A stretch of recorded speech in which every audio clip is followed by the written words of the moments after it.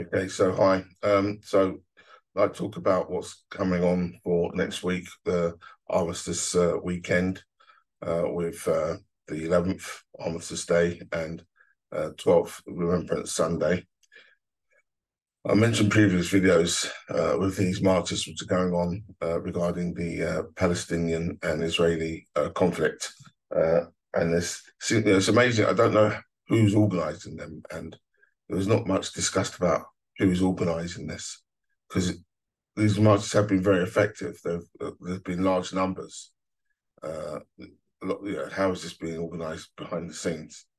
Uh, Generally, the public don't really know about what's going on and who's doing that.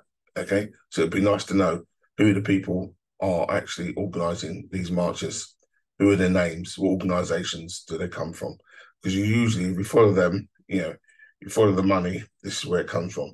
This is being backed by somebody. It just doesn't happen from a vacuum. That's the first thing.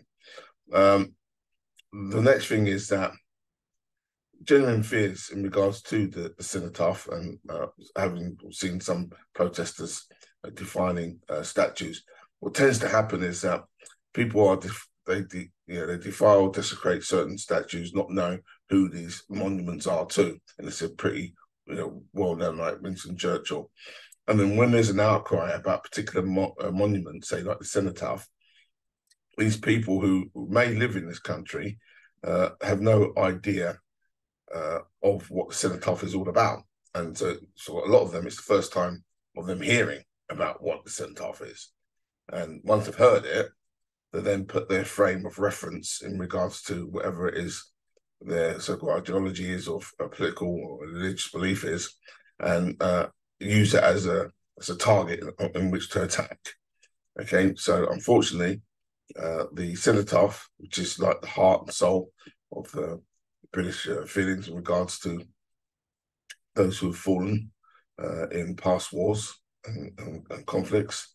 Okay, that has been a target deliberately sought out by agitators on something completely separate. Now, in regards to Israel, Palestine, I'm absolutely neutral on the conflict. Why? Because it goes back. It reminds me of some quote I heard from Huckleberry Finn as to why two neighbours are fighting with each other. And I think Huckleberry says it was about some neighbour dispute which happened many years ago, which both neighbours have forgotten what the dispute was all about. And to me, this thing what's going on in the Middle East is just going to go on and on and on. It's not settled. It will never be settled. It was been going on when I was a child. It'll be going on when my children have children. Yeah, it's not going to get resolved.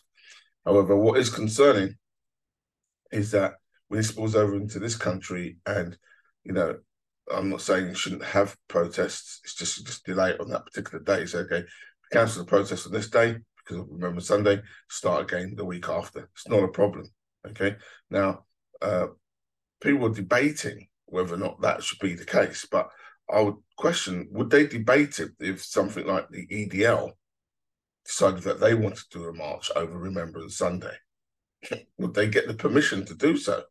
Where do they get permission to do so? Because apparently nobody's given these people permission. Nobody's putting their hand up and being held accountable for giving these people permission to do the marches in the first place.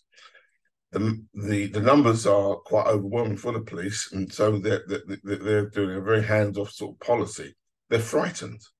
Ultimately, they're frightened because the police presence there is about 1.25% of the overall march, which is very small. If things were to kick off, they'd be overwhelmed and overrun. Okay, so there's that element. But here's a more important element. See, because you won't get more patriotic people to this country than those who attend Remembrance Sunday.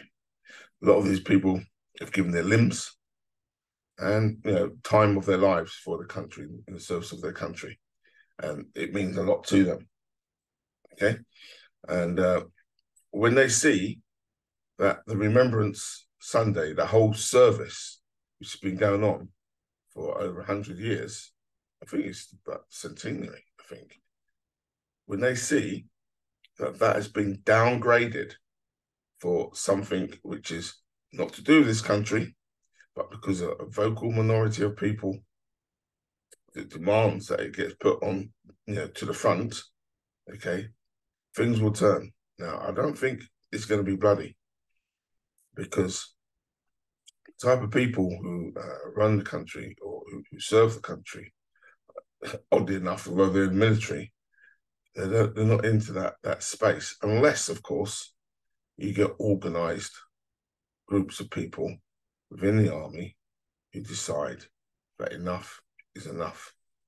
And then they will apply themselves with military precision into working out what the actual issue and problems are. I don't even consider that danger. I just consider it as a possibility. And so, I think the authorities need to be mindful that you can't just be intransigent or indifferent or nonchalant about proper concerns and dangers which this can happen. Yeah, because it is dividing the country and the nation. And the last people you really want to upset are the military.